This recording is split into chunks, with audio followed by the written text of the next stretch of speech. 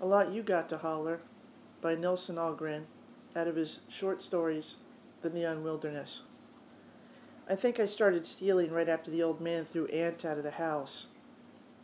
I was about 8 and used to look forward to her visit all week. She would dangle me on her knee, kiss me, and give me small coins, pennies and nickels and dimes. I remember her smell, the leather touch of her purse, and the warm touch of her hand when she pressed the coins into my hand. That smell, that purse, those kisses, and those coins were all something that belonged peculiarly to her, as she belonged peculiarly to me. For I never received, nor ever expected, these things from anyone else. The last time I heard her voice was in the hallway, and sensed that she was pleading to kiss me good night, but the old man was in a high-wheeled huff and made her leave without saying goodbye. Years later I learned she didn't even have a place to stay that night. It must have been the next morning that I saw a neighbor woman's purse on a dresser and put it down the front of my shirt without even opening it. They found me sleeping under the back porch with the purse under my cheek like a pillow. The old man gave me a sound whaling for stealing, but all the while he was slapping me around, I had the conviction that I hadn't really done what I was being slapped around for. I felt that if Aunt were there, she would say I hadn't done anything wrong. I felt for the first time that everything was wrong, all wrong. I first began to believe about that time that Aunt was really my mother. It was a screwy kid sort of hope, and a hope that finally came true. I must have been about 12 when I learned that the old man had left her and married her younger sister. Don't ask me what he was thinking of, but that's what he did. When I was born and Aunt had no way of taking care of me, he and the younger sister took me in. I guess the old man figured that was the cheapest way out. He always figured the cheapest way, no matter how much it cost in the long run or who had to pay off. That's how it was that I grew up remembering my mother as, quote, aunt, unquote, and calling my aunt, quote, ma, unquote. And everything in remembering her was hooked up with the smell of her purse and the small coins of love it had carried.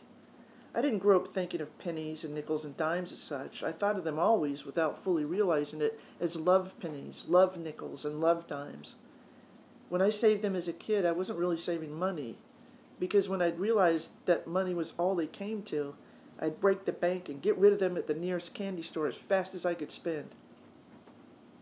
If the candy store is closed, I'd give them away. It wasn't always stealing either. Once when I was about 9, I was going down Division Street flipping a dime. It slipped through my fingers and rolled off the curb into the gutter. When I stopped to pick it up, I saw a quarter lying beside it.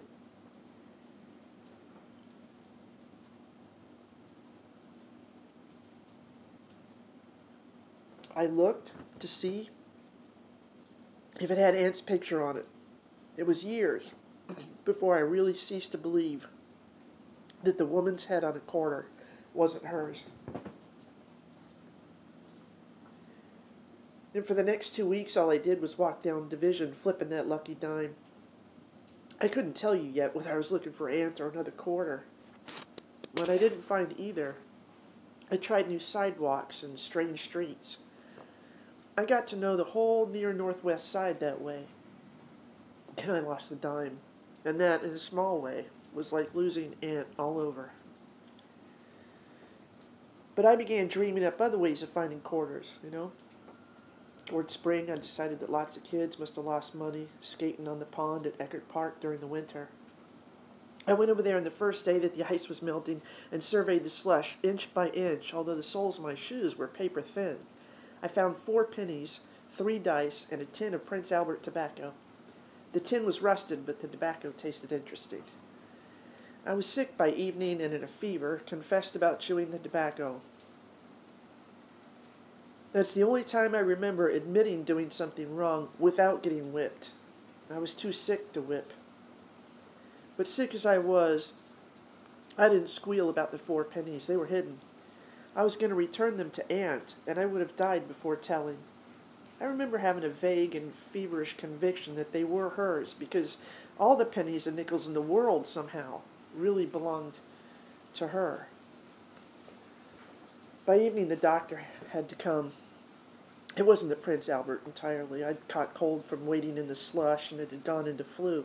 That was the epidemic of 1917, I guess. Something has always happened to ruin my get-rich-quick schemes.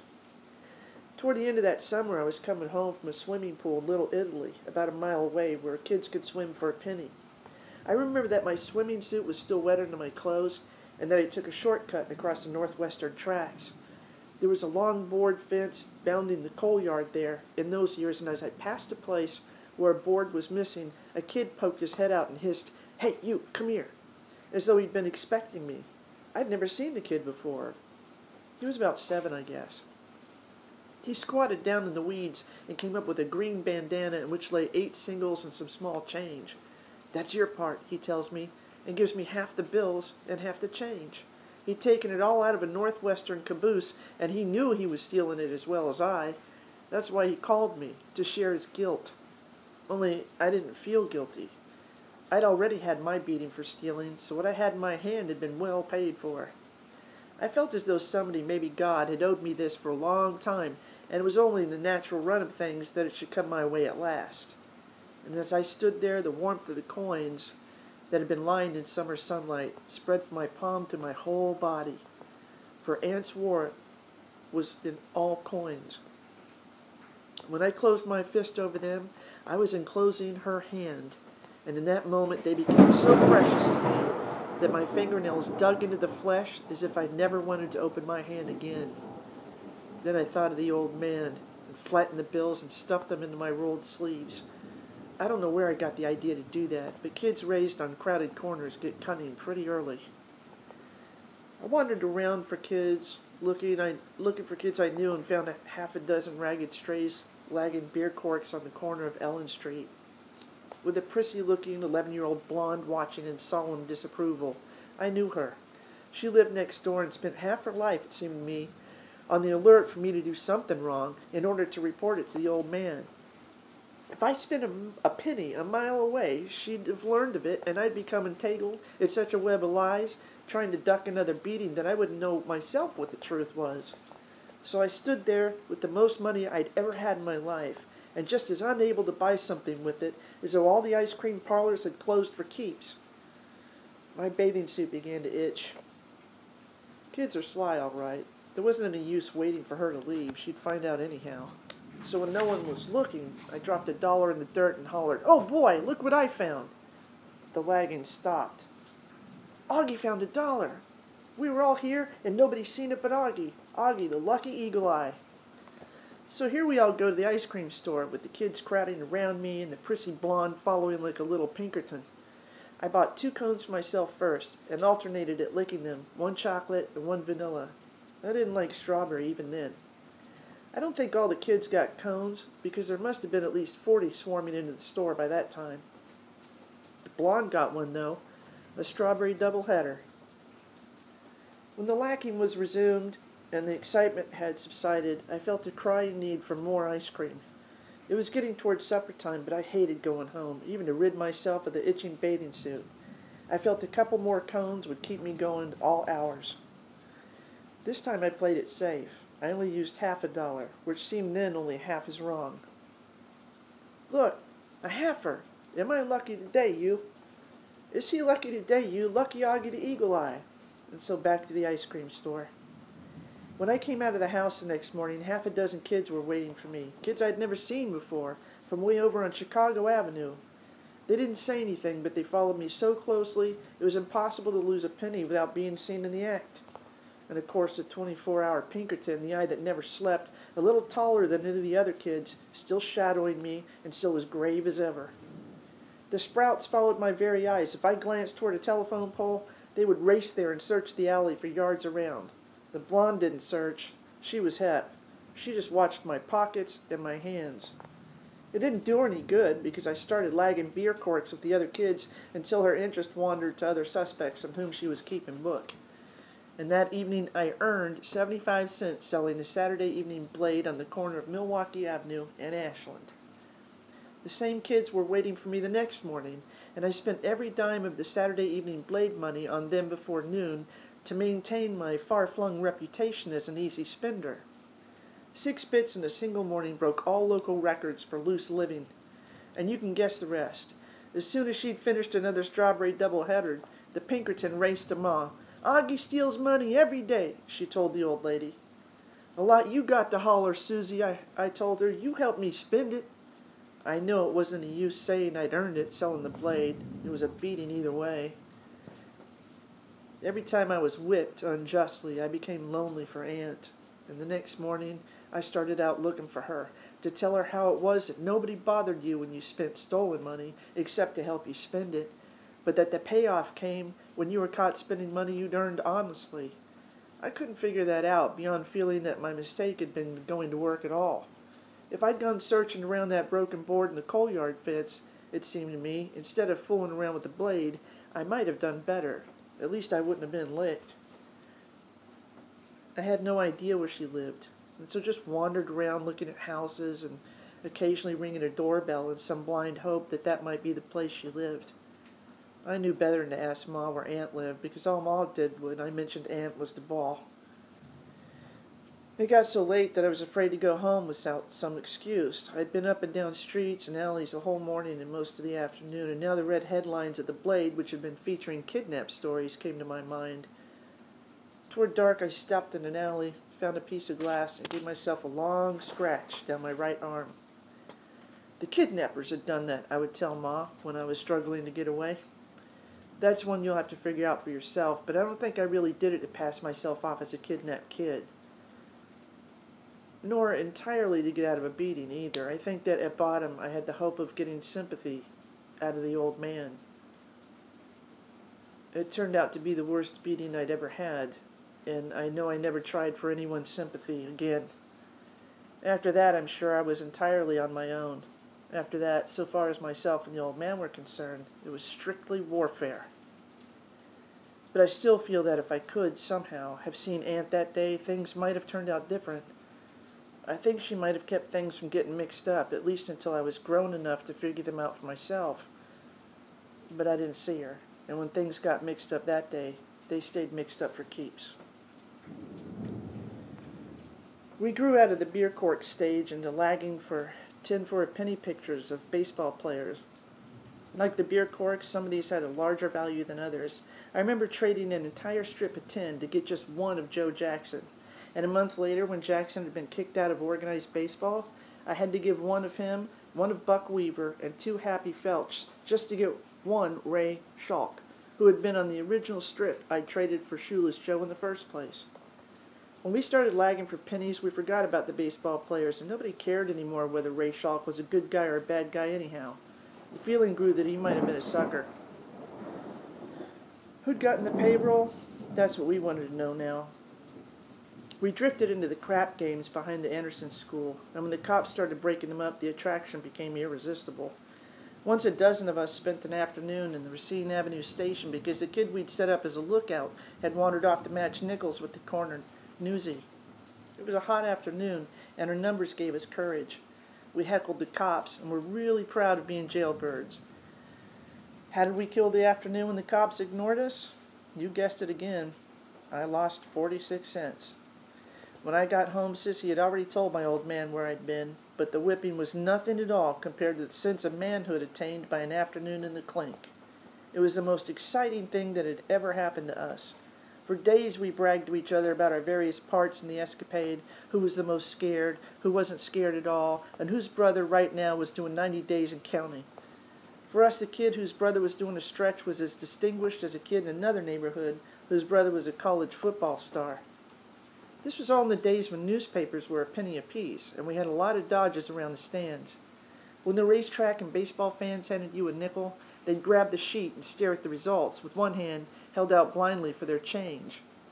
The dodge was to lay a penny in the waiting hand, click a second penny on the first, and the third on the second, but the last penny you just clicked without dropping it. The fellow would shove the change in his pocket and never know he'd been gypped. Sometimes if a customer didn't have anything smaller than a nickel or a dime, we'd plead that we had no change and go into the nearest saloon to get it. Then we'd duck out the ladies' interest, leaving the sucker waiting in front. When a streetcar was waiting for a red light, we'd run up alongside the car, and some guy would stick his hand out for a paper. If he offered a nickel or a dime, we'd fumble and dig for that change until the car started, and then run beside the car with the change, trying to reach the fellow's hand, but never somehow quite making it. That only failed me once. A guy got off at the next stop and came back for the change. Tin horn. Around Christmas, the big paper guys had cards printed and sold them to us little paper guys for a nickel apiece. The cards read, if I remember rightly, "Christmas comes but once a year, and when it comes it brings good cheer. So open your purse without a tear, and remember the newsboys standing here." Sometimes that one was good for as much as a quarter, but this was the payoff. We had to ask for the card back because it cost us a nickel, and the customer would be thinking it was his, that he'd bought it. We called the big paper guys the knothole wonders. I don't remember why. There were no stands in those days. The papers were just piled on the corners with stones on them, and every corner pile was run by some big guy. If a little guy sold a paper, it had to be in the middle of the block. But I remember selling a paper to a woman on the corner of Roby and Division, right under a big guy's nose. I never tried that again. I had to buy the paper back from the big guy, and I got a kick that was positively terrific. It lifted me off the ground and scattered my papers for yards. I didn't even take time to howl while gathering them up in the rush of noontime traffic. I was so afraid of losing those papers. But when I got home, it really began hurting, and I cried all night. And every time I saw the big paper guy for a year after, I would still feel that kick. Sometimes I can still feel it. And sometimes one of the big guys would make a deal with one of the little guys. He would say, "Hey, Sprout, you want to buy me out tonight?" That meant buying him out around midnight when the final lull began at the wholesale price. I made a deal like that once, but along about 1 a.m. it turned bitterly cold, and I had more papers left than I could sell in a week of Saturday nights. I was stuck. So I started to bawl, too cold to stand still, too afraid to go home. I just wandered around, wiping my nose on my sleeve and bawling, making people pause to ask what the matter was. I sold out, bawling the whole time, and had enough tears left over to help one of the other kids get rid of his papers, too. I must have been 9 or 10 by that time. If there wasn't anything in the headlines to yell about, we just hollered, "Big White House scandal, big White House scandal." I thought the White House was the Derby Hotel where the big guys went to see the big girls. It had white doors and a long white marble desk. One afternoon when I was about 13, I delivered a couple papers up there to the 3rd floor, and saw a woman in a kimono come down the hall whom I took for Aunt. I said, "Hello, Aunt," with such a hope of happiness in me I've never felt since. I don't think I'll ever come that close again. But she didn't answer, and she didn't look around, and I had to believe it wasn't her after all. But in later years I figured it this way. If it really hadn't been her, she would have turned when I called. She would have turned her head to see who'd called her. I figure now she was afraid to turn her head. I went up there a number of times after that under the pretense of delivering a paper and wandered the long, plush-carpeted hall listening to the laughter of women behind many doors, hoping always to hear Aunt's laughter. It was dark in the hallway. That was why she hadn't recognized me, I decided. It had been so long since I'd seen her. I'd grown so much taller. That was why she hadn't recognized me. I spent so much time up there the desk man made me leave the papers at the desk. He thought I was up to something else. That's how it's always been. I was always in the clear so long as I was truly guilty. But the minute my motives were honest, someone would finger me. Another way we used to raise money was to go to the market and get these big empty barrels, not the casks, the barrels. The bigger guys could carry them, but we little guys rolled them. They rolled easy, and the meat packers paid us a nickel each for them. We couldn't find enough of them naturally, so we'd steal them from one packer and sell them to another. I must have been about 14 when I made sudden friends with a kid who had a nice home. I don't remember the kid, but I remember the home, which was clean and bright all day, and his mother, who was handsome. It was a 3rd-floor flat somewhere with lots of plants in the front room with sunlight on them. He had a puppy, and we used to play with it up there. It's the first memory I have of being happy, playing with that pup in that pleasant place. We must have been making a lot of noise because this kid's mother walked past and said jokingly to make us be a little quiet, "Why don't you kids just throw that dog out the window?" I was so happy at just being there, so overwhelmed with an eagerness to please, that I picked up the pup, walked to the window, and threw it out just like that. I can still see that poor damn pup sprawling and turning and pawing for a foothold in midair on its way down the pavement, and felt suddenly that I was falling too. I was falling all right. But I was 16 before I hit the ground. It happened the week after the old man told me that Aunt was dead, and I guess a kid still has a right to tears at that age, but I didn't shed one. I had some twisted idea that that would give the old man some sort of satisfaction. I just dummied up on him. He was so puzzled because I didn't bawl or even look like I felt bad that he followed me out of the room to tell me that she was really my mother. I knew that 8 years ago, I told him straight. I knew she was my old lady the night you threw her out. But you were never my old man. Of course he was all right. I was just trying to make him feel like he was trying to make me feel. He started blowing up and told me to get out. I know he didn't mean it because I was bringing him the rent. If I left now, I told him, you'd have me locked up. I'll wait till I'm of age, then I'll see you in hell with your back broke. I'll be glad to get rid of you, he tells me. You're going to go bad. You might as well go down and get a good start. Oh, and you won't have me locked up for running away? Why should I, he asks. All you've been to me is trouble. What do you think you've been to me, I asked him then. A father? A lot you got to holler. And I grabbed my cap and left. I took a room with little Johnny Polish over on Western Avenue. Johnny called himself a jukebox mechanic, and he had a car. We went around fixing jukes whenever we got on the shorts. We really fixed them, too, only sometimes we'd make a mistake and hit some juke we'd already fixed once. We did that once in a bookie, of all places. A tavern with a bookie in the back. I thought it looked familiar, but Johnny didn't say anything, so we went right ahead. On the way out, the bartender, who knew Johnny, called him over and said something, looking a little white. When we got in the car, Johnny looked white too, and I really wheeled out of there. They're getting tired of us in there, Johnny said after a while. That's a syndicate box. We didn't go near that joint again, and were more careful altogether. We operated out of the neighborhood until the syndicate cooled off. And sometimes we'd have so many dimes, nickels, and quarters up in the room that we wouldn't even bother to divide them. We got a scale and weighed them. I remember we figured 11 ounces to the dollar. The first time I took a fall, I was alone having coffee at a restaurant at Damon and Division. They sat down one on either side of me, and the first thing that popped into my head was that they were syndicate men dressed like coppers. Something like that had happened in the neighborhood before. They were real cops, though. I had to sweat it out at 11th and State overnight and stand the show up before I found out that all it was the old man. He'd reneged on his word to me just as he had with Aunt. He'd given me out as a runaway, and I had to put in 20 days of juvenile. All I remember that stretch is this. When we came in, we were given a copy of the rules, told to make the best of things, and that was all the interest any of us received there. The night I got out, I slugged a peanut machine, one of those L platform jobs. It was in the dark at the far end of the platform, and all I went up to the thing was for me to get a handful of peanuts. But when I put my hand in the lever, I felt the warmth of the day still trapped in the metal, and the warmth of Aunt's hand pressing pennies into my hand. Before I knew what I was doing, I'd slugged the glass with my naked fist. It was absolutely crazy, and I don't understand it myself to this day. I cut the hell out of my hand, and the woman at the cashier's cage heard the tinkle of the glass. I would have been a lot smarter to have slugged her instead of the peanuts. That was the only time I used raw jaw methods. Rip and tear is all right for kids, but there's no future in it. Johnny Polish laughed his head off over that one when he came up to see me at county. Then he had the ward superintendent put in the fix, and all I got was 30 days.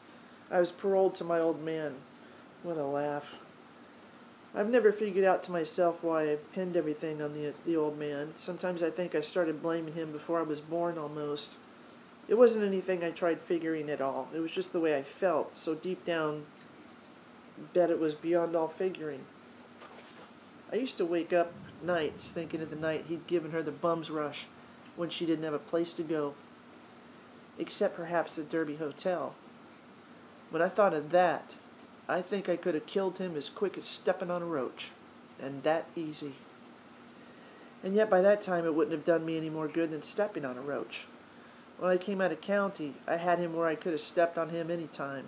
Like it says in the song, I had him in the palm of my hand.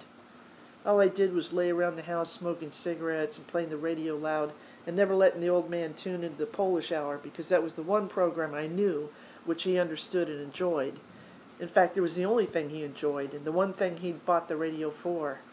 I'd turn on Spike Jones, and he'd sit in the kitchen and drink and take it out on Ma. That was their business, so long as they stayed in the kitchen. He wanted me home, he told the police, so now he had me there. He wasn't in much of a position to tell them he'd changed his mind. Some nights I'd have half the neighborhood in the front room. Little Johnny's bring up a couple of neighborhood tramps and the joint would really jump. One night, just to get his goat, we started a strip poker game. The old man lost his head and called the squad. Little Johnny asked them in, and they saw who was there beside the tramps. The ward super, 2 precinct captains, Little Johnny, a Jew mouthpiece we called Noseburg O'Brien, and a bailiff from the criminal court. They asked us to be a little quiet about it, and we slipped them a fin apiece, and they backed off.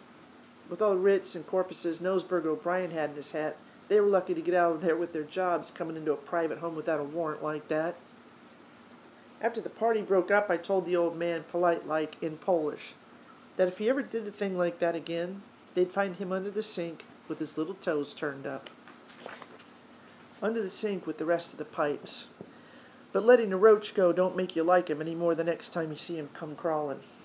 He begged me to leave then, and promised he wouldn't have brought me back. What's the use, I said. You'd have me locked up all over again is all. This time I won't, he said, and that time I knew he meant it. He had a stomach full of little Augie by then. I stayed home that night, and when I was packing in the morning, he stuck his mug in the door and watched a while to see that I wasn't taking anything that belonged to him. "You gonna die in jail, Augie," he told me after a while, just to say something. "You never cared where I lived," I told him, "and what you got to holler where I die." And I remembered how she had wanted to say goodbye to me one night in the same house, and he hadn't let her. I didn't even say so long.